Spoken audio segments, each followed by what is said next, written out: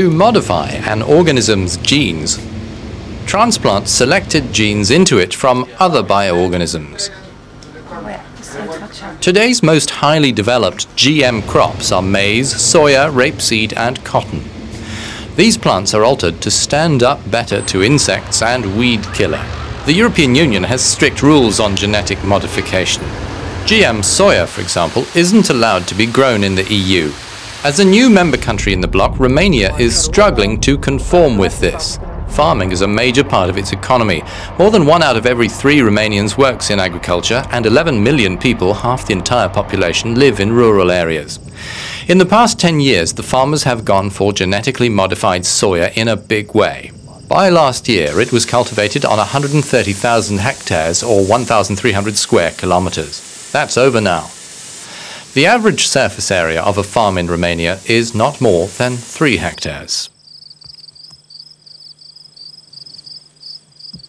This president of one of the biggest federations of farmers says the end of GM soya growing is a serious setback. The €250 per hectare the government will pay for reconversion is not much consolation.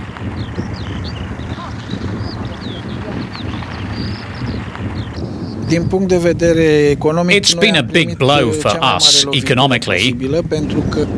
We were on our way to 200,000 hectares with GM soybeans. We had real advantages.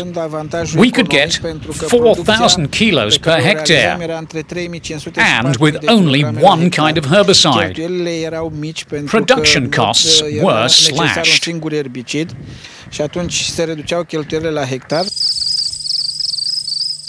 When Romania got started in GM soya in 1996, American agrochemical multinationals made the most of a legal vacuum to sell their products.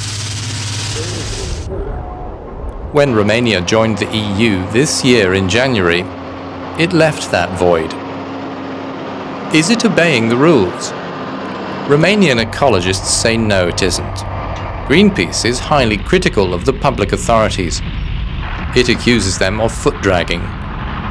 But the Secretary of State for Agriculture insists the country's GM soya is already a thing of the past.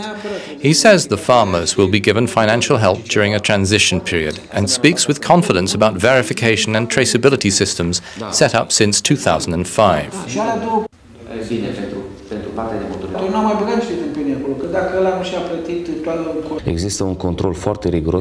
Rigorous controls are based on a national registry where the growers' own declarations are recorded since the beginning and now. This includes labeling and the tracking of transportation and storage.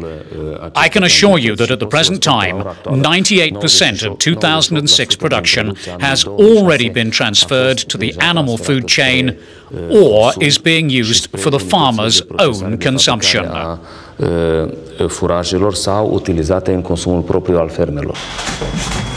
Greenpeace says the government has lost control of GM crops.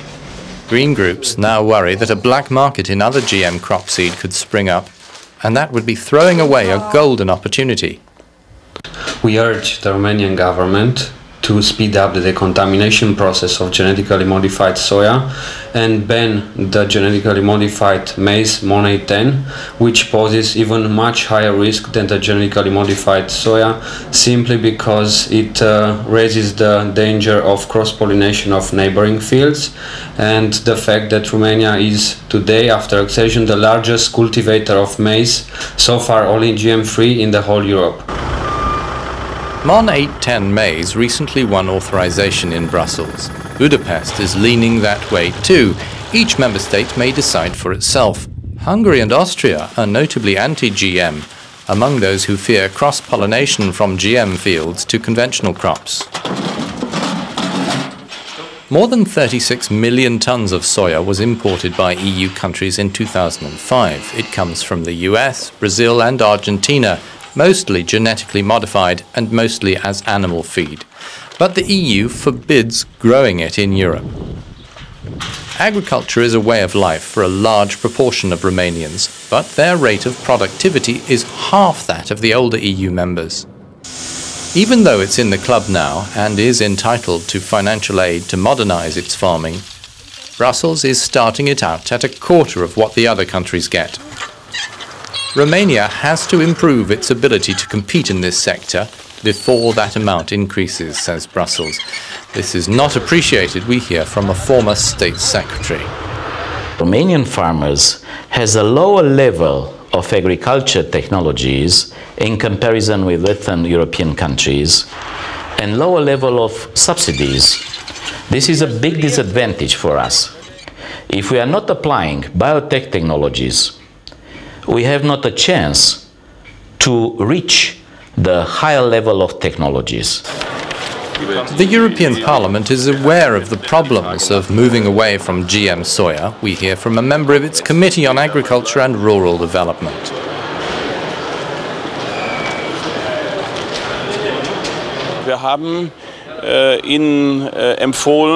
We advised them not to go near soya and other GM cultures. Organic agriculture is skyrocketing in the EU. Romania has the ideal conditions for organic farming. Hier für die Europäische Union auch biologischen Anbau zu betreiben. Recent developments in the Parliament revealed the extent of division over biotechnology in agriculture in the EU. The relevant committee's report was not accepted and was sent back for further discussion. This committee member welcomed that rejection. I think it's a good thing that in the committee vote on the report it only squeaked by, with 22 voices out of 43 taking part, 15 noes, 6 abstentions. The report was biased and unclear. It was supposed to have addressed biotechnologies and instead focused exclusively on GMs. That raised fears at the parliamentary level because the writer of the report took a very favourable view of GMs. Science has a lot to do with the uncertainty about GMs in the European Commission's opinion. It's on record saying even if no risk to human health has been demonstrated, the long-term impact of GMs on health and the environment cannot be guaranteed. Consumers in the EU can choose between GM and non-GM products, since the rules say any more than a 0.9% GM content in a food has to be mentioned on the label. There are grey areas though. Meat and dairy products from animals raised on genetically modified feed are not required to reveal this on any packaging. And the debate goes on.